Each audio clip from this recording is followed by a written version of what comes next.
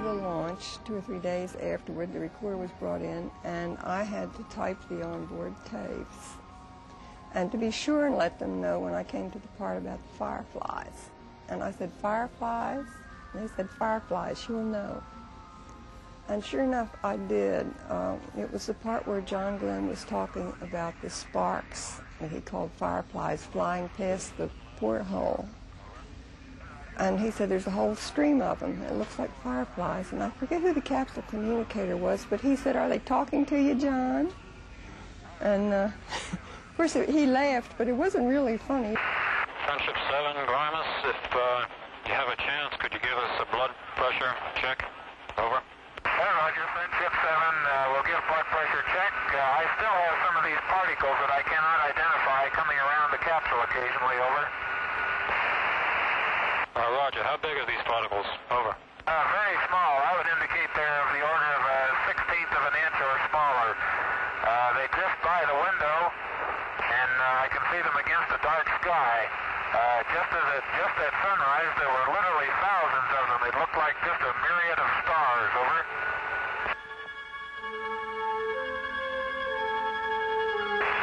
Grimus, LOS. LOS, loss of signal. Guaymas has lost contact, and Friendship 7 streaks home, an unseen comet darting across the land of its origin.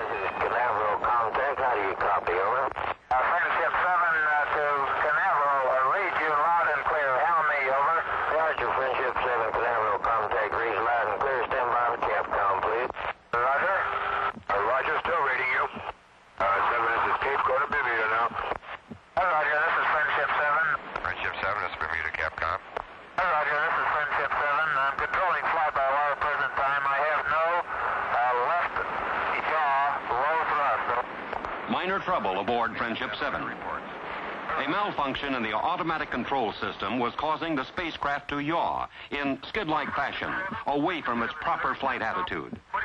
But Glenn is overriding the faulty system, and now manually controls Friendship 7 on fly-by-wire, directing its movements by hand control, much like a pilot flies a plane. On fly-by-wire at present time. Understand? Friendship 7, this is Cano Capcom standing by. Hello, Kano. Friendship 7, we have telemetry solid and check all your systems out okay. We will remind you to start pre-dockside checklist as soon as you lose contact with us. Roger, Friendship 7. Friendship 7, Friendship 7, this is Musée Comtake. Friendship 7, this is Musée Comtake. Do read, over. Okay, this is Friendship 7 to me. Roger, Friendship 7, Musée Capcom. Will you confirm that your landing bag switch is in the off position, over? That is affirmative. Landing bag switch is in the center off position. Roger, you haven't had any banging noises or anything of this type at higher rates? Negative. Roger, they wanted this answer. Masked behind that routine report, the first hint of potential disaster. Negative. I have no It came when astronaut Cooper relayed a request from Mercury Control, asking Glenn to check the status lights for the capsule's landing impact bag. Glenn reports status normal. But ground stations are now receiving an ominous chilling signal, an indication that the heat shield on Friendship 7 seems to have come loose. Friendship 7, Hawaii contact. Hawaii, Friendship 7, over. Friendship 7, this is Hawaii Capcom. Do you still consider yourself go for the next orbit? Affirmative. I am go for the next orbit. Roger, understand. MCC confirms that they are go at the present time for third orbit. Friendship 7, this is California Comtake. California Comtake, do you read, over? Hello, California contact, Friendship 7, loud and clear. How me? Roger, Friendship 7, this is California Capcom. Read you loud and clear, John. Roger, receiving you much better now, Wally. Very good. John, the Aeromeds are real happy with you. You look real good up there. All right, fine. Glad everything's working out. I feel real good, Wally. No problems at all. Good show. We're real pleased to let you goodbye this time. We'll see you next time around. This is Mercury Control. We now have a contact with our Guaymas, Mexico station and with the Corpus Christi, Texas tracking station. The Friendship 7 spacecraft is now committed to its third orbit. This is Mercury Control. In Mercury Control at Cape Canaveral, a decision must be made, and soon. The signal pulsing down from Friendship 7 indicates still that the heat shield is loose. Could the signal be erroneous? There is no way to tell. But if it's true, then John Glenn could perish in a searing inferno when he plunges back into the atmosphere. The retro rockets that slow the spacecraft and head it back toward Earth are strapped over the shield. If they were left on after retro fire, instead of being jettisoned as in normal re-entry, then their straps might hold the shield in place before they burn off.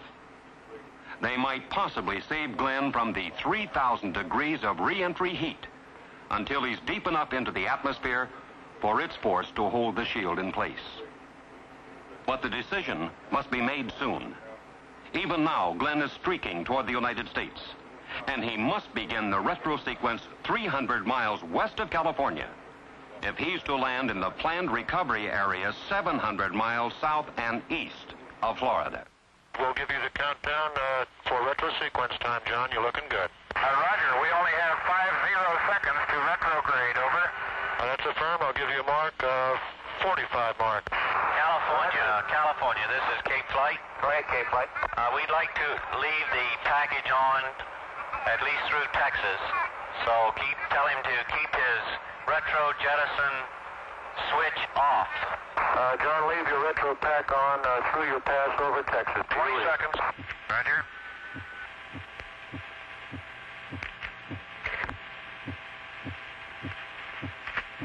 5, 4, 3, 2, 1, fire. Roger. Retros are firing. Oh, Roger, baby. Are they ever? It feels like I'm going back toward Hawaii. Don't do that. You want to go on the East Coast. Roger, fire retro light is green. Go through here. Roger. Roger, retros have stopped. Hunter? Keep your retro pack on until you pass Texas. That's affirmative. John? That's real good-looking flight from what we've seen. Yes, sir. Looks good, Wally. We'll see you back east. Right. All right, boy. Texas, Capcom, Cape Flight. Go ahead, Cape Flight. Go ahead. We have decided to re-enter with the pack on. This is Texas Capcom, Friendship 7. We are recommending that you leave the retro package on through the entire re-entry. This means that you will have to override the 05G switch, which is expected to occur at 0443. This also means that you will have to manually retract the scope. Do you read? This is Friendship 7. What is the reason for this? Do you have any reason? Over. Not at this time. This is the judgment of Cape Flight. Roger. Say again your instructions, please. Over. We are recommending that the retro package not, I say again, not be jettisoned. This means that you will have to override the 05G switch, which is expected to occur at 044353. This is approximately 4.5 minutes from now. This also means that you will have to retract the scope manually. Do you understand? Roger, understand. I will have to make a manual 05G entry when it occurs and bring the scope in manually. Is that affirmed? That is affirmative. Friendship 7. Roger. Friendship 7 is Cape. Go ahead, Cape, Friend 7. I recommend you go to re-entry altitude and retract the scope manually at this time. Roger, retracting scope manually. While